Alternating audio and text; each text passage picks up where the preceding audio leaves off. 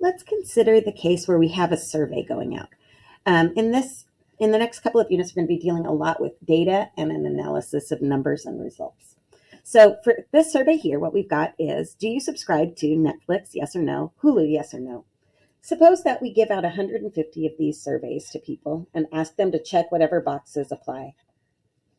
After we collect all of them, someone goes through it and counts all of the Netflix yes answers. And they found that there were 115 people that answered yes, they subscribed to Netflix. When they looked at the Hulu box, someone went through and counted all the Hulu boxes. And in this case, there were 100 people that said yes, they subscribed to Hulu. Now, if we wanted to talk about percentages, remember that percentages are part of a whole.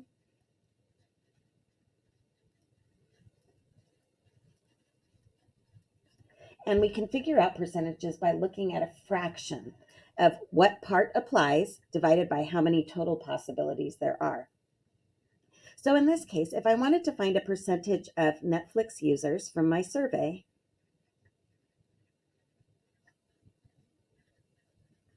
there were 115 people that answered yes out of 150 total surveys. So I can calculate this percentage here, or this percentage, by looking at this fraction. Remember, we can always calculate, or fractions can be, this decimal line, or this fraction bar line is equivalent to a divide symbol, and we can divide those on your calculator. In this case, if we do 115 divided by 150, we end up with 0.7667, rounded off.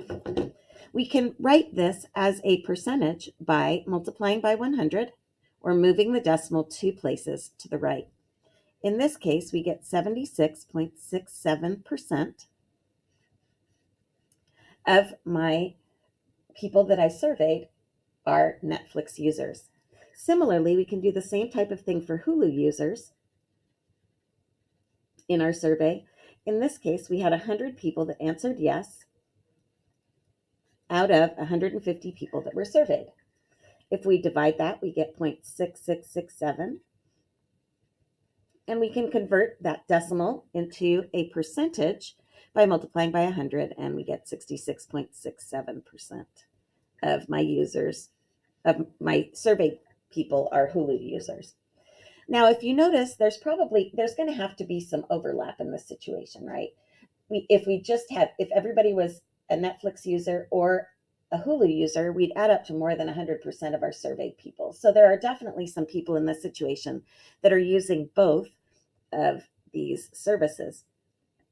One picture way that you might be able to think about how this looks would be to draw a diagram like this. In this circle, I'm going to have all of my people that use Netflix. And in this circle, I'm going to have all of my people that use Hulu.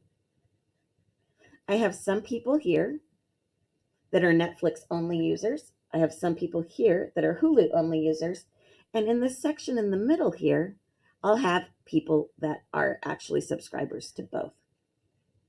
Now, based on the information that I have so far, I can't really separate things out like this. So I need to deep dive a little bit more here.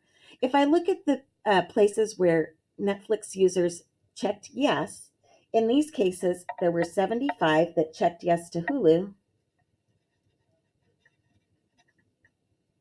The others did not check the Hulu box, so it was no to Hulu. So in this case, 75 minus, or 115 minus 75 gives me 40 people that said no to Hulu.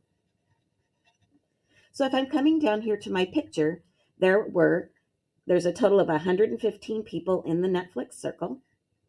75 are in the Netflix only, but not Hulu. Try again. 75 are in the crossover between Netflix and Hulu. 40 are only Netflix subscribers.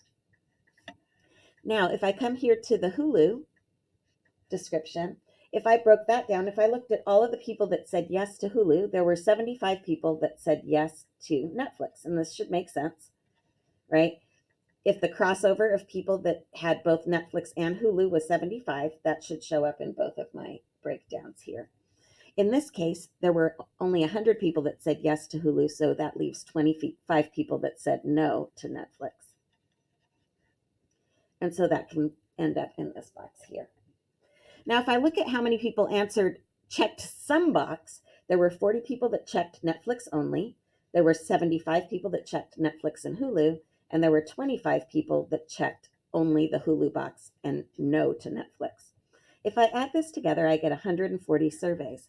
Well, there were 150 surveys given out, which means that there were 10 that did not check either.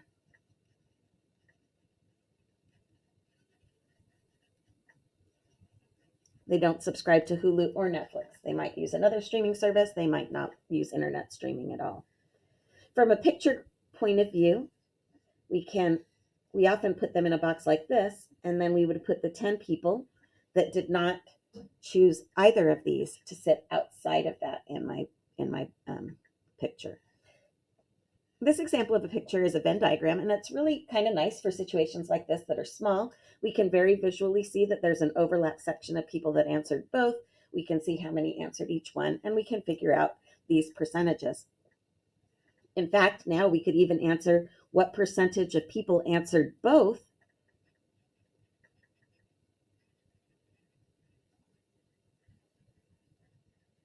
And looking at my picture, I can see that there were 75 out of the 150 people surveyed, or 0.5 or 50% of the people in this survey reported using both Netflix and Hulu. And so we get this percentage. In this chapter, we're going to be talking a little bit more about probability. A lot of times we'll see things written like this: as the probability.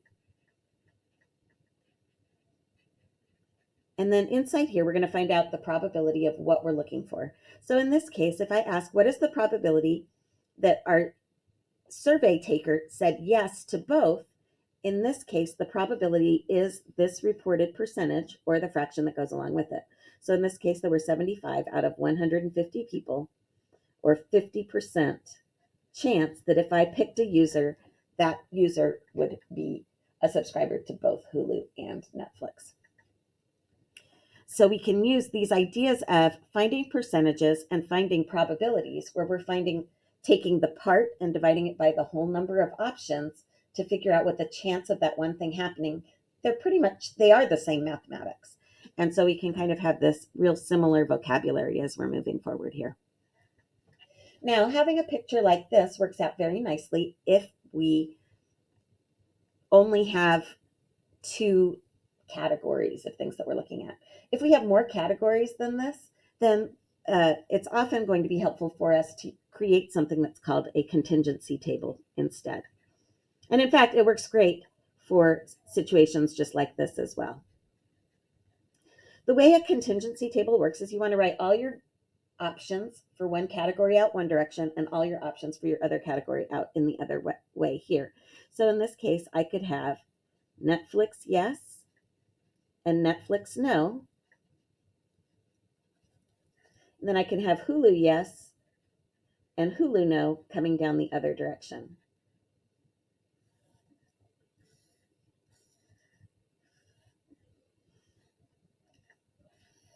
In this case, now every box represents a breakdown or an area of this Venn diagram, or a breakdown of what my descriptions are up here. So in this case, the number of people that said yes to Hulu and to Netflix, there were 75 users that said that. Of the people that said yes to Netflix but no to Hulu, there were 40.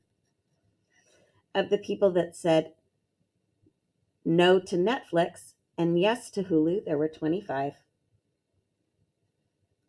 And of people that said no to Hulu and no to Netflix, there were 10 of those that were left over, right? So the crossover where both happen is in this category here. Yes and yes is 75. The no and no is everything that's outside. And then we have 40 in the Netflix only. And then we have 25 in the Hulu only, but not Netflix. This is an example of a contingency table. We have all of our variables out this way. When we create contingency tables, something that's very helpful for us to find here is our totals. So in this case, the total is found by adding across the rows or adding down the columns. In this case, 75 plus 25 gives us 100 total people that said yes to being Hulu subscribers. If we add across here, 40 plus 10 gives us 50 people that said no to being Hulu subscribers. I can also find my totals for each column. 75 plus 40 gives me a total of 115 people that said yes to Netflix. 25 plus 10 gives me 35 people that said no to Netflix. And if I add 100 plus 50, I get 150, which was my total number of surveys.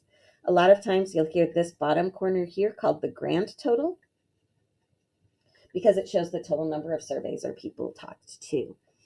All right. Notice that we could also get this 150 by adding across the row here. 115 plus 35 gives me a total of 150. So this is an example of a contingency table, and contingency tables are great when we want to try to calculate probabilities. So we'll go into this in a little bit more detail then in our next video.